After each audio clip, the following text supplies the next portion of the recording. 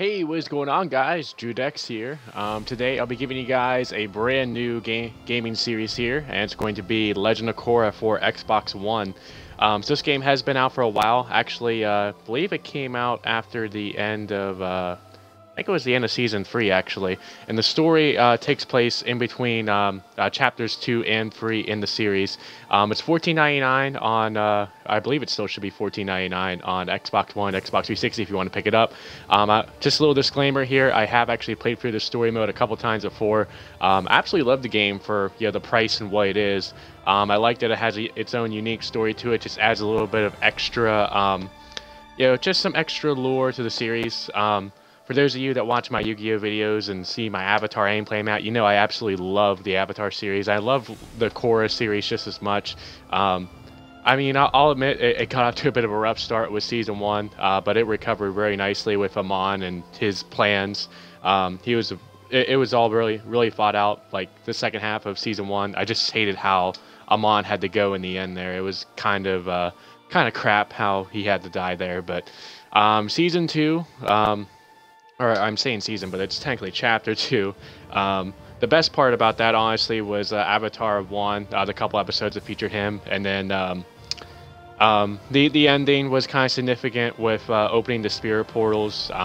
It's very significant for the Avatar universe.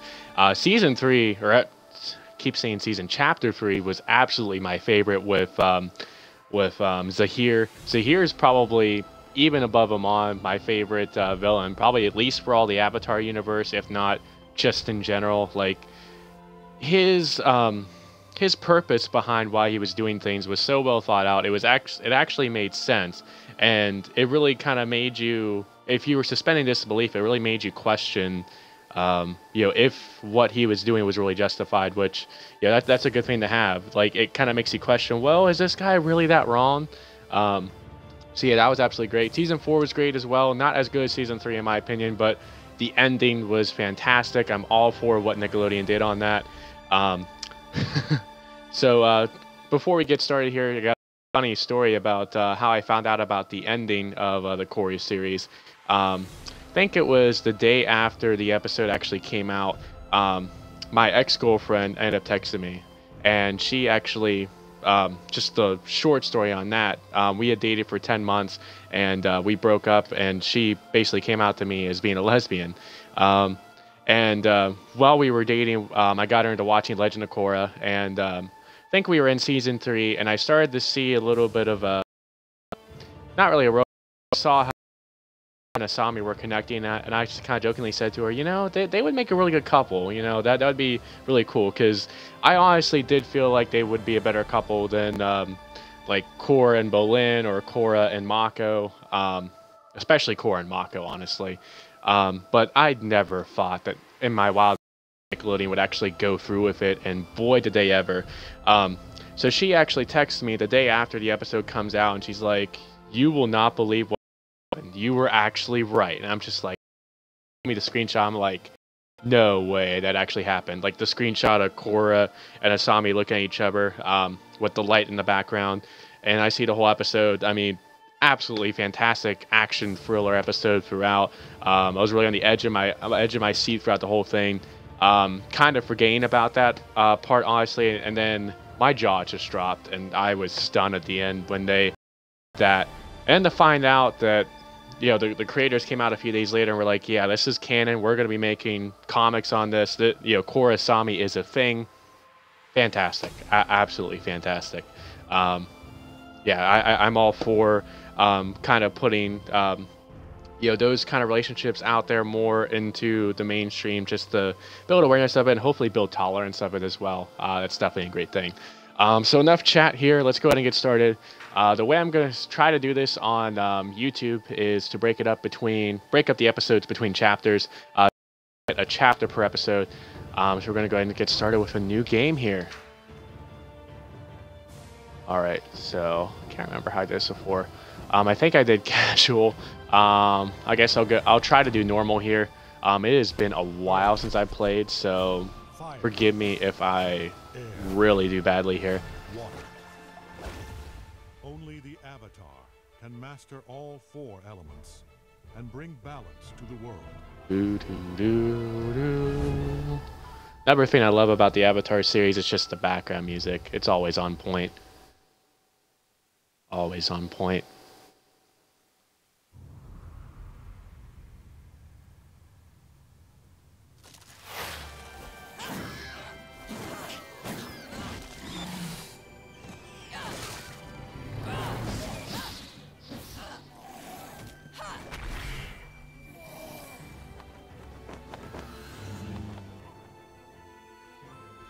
Alright, here we go. So we start off here with a bit of a mosh pit fighting sequence where you basically have to fight a bunch of these spirits.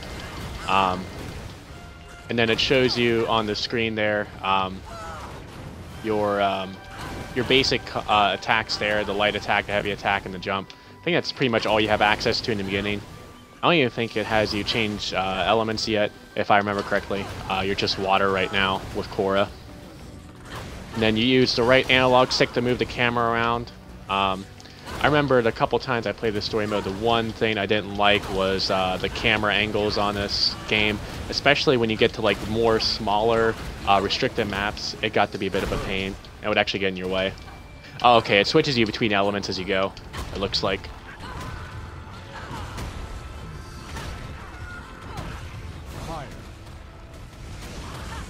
Fire! Fire! I love fire. I would say, well, actually, for a while, it was my favorite of the 4 elements, but what really got me more into waterbending was the introduction of bloodbending with the Korra. I just love the concept of bloodbending. I know it probably makes me a sick person, but yeah, I just absolutely love it. Well, I had an over 100 hit combo there. That's awesome.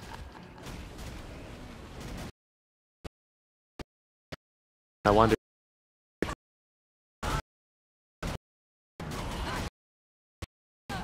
Ooh. So yeah, you're not meant to get through all of them. You're meant to lose here, but you're just getting as much of a combo as you can.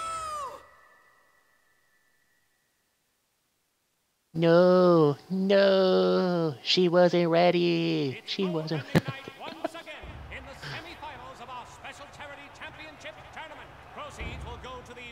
Oh, I love this announcer's voice.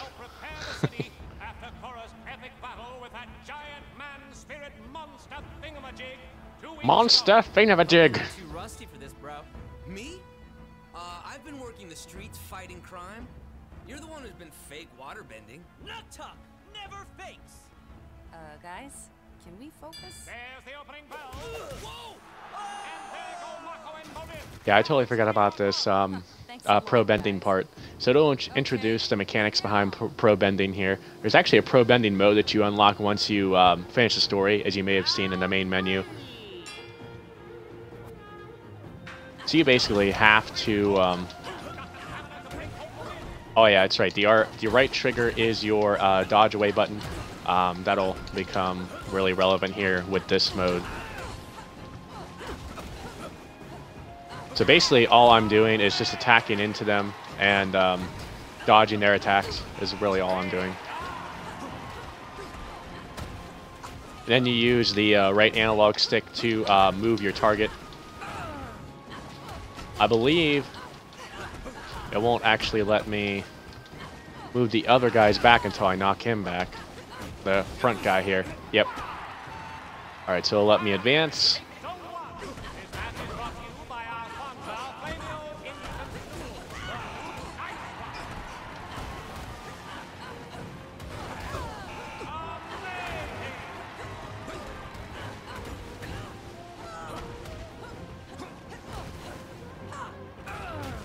Ooh, I got knocked back.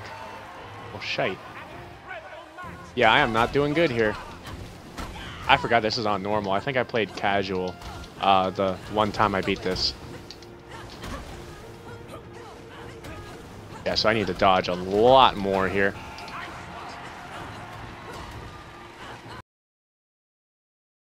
Hit my targets too.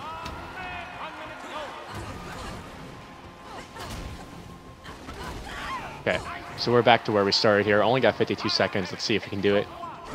We basically have them out this round or else we lose because we are in round 3 and they've already eliminated Mako and Bolin. So we are kind of screwed. Scrooge McDuck. No, I don't want to. Ah, come on. Looks like I'll probably be doing this over again. So yeah, a little disclaimer. When I did beat this the first time, I was a scrub and did this on casual. Because I was getting really frustrated with some of the boss battles. Yeah, so I ran out of time there, which means they got the win. No, I can't believe it. So yeah, looks like you got to see me royally screw up there. Let's see if we can recover from that. Round 3. At least we got to hear that again.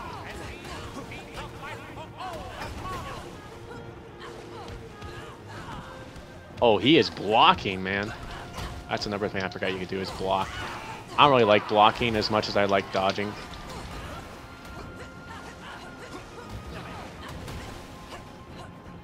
I'm just doing quick attacks. Okay, careful now. Can't take too many attacks. Because the bad thing is, like, your health goes with you as you move up. So, like, I don't recover back to full health when I move up to the next stage here. Dang, they just keep finding their targets, even though I keep dodging away.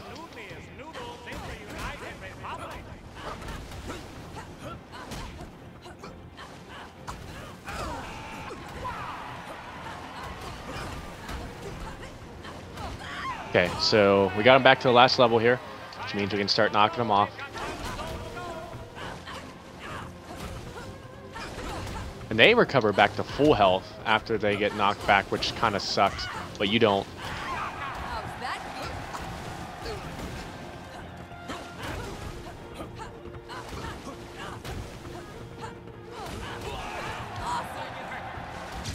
All right, we got it.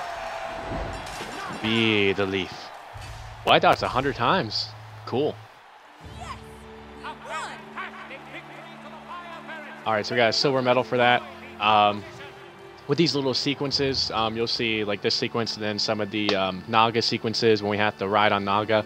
It'll give you like a certain ranking based on how you did.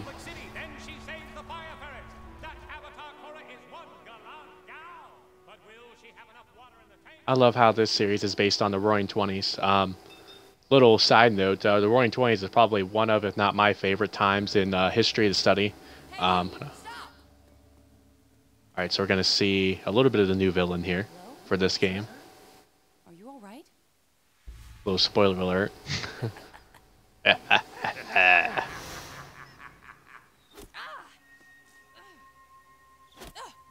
Ouch.